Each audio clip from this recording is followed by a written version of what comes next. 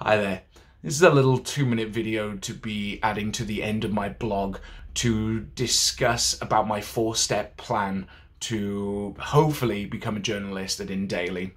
My first step of my plan is to create a blog space very similar to this assignment and create articles on a semi-regular basis about whatever I wanted to discuss to gain that experience and solidify writing articles, getting really good at it.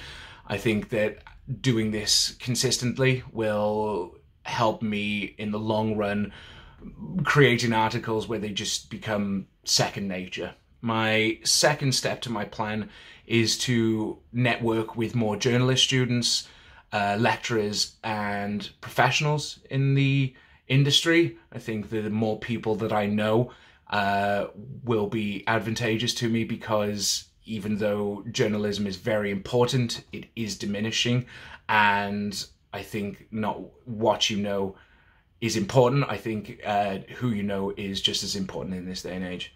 My third step to my plan is to become an editor of the student-run magazine On D. I think that if I become an editor, get used to curation, collecting news content, forming it, and so on and so forth, editing it, will be really helpful for me in the future, because when it starts becoming, just going for the jobs of a regular journalist, having some editing experience is a cut above again. I think then my final fourth step to my plan is to graduate. It is going to be very difficult for me to be able to apply for graduate jobs without the piece of paper to be able to do so.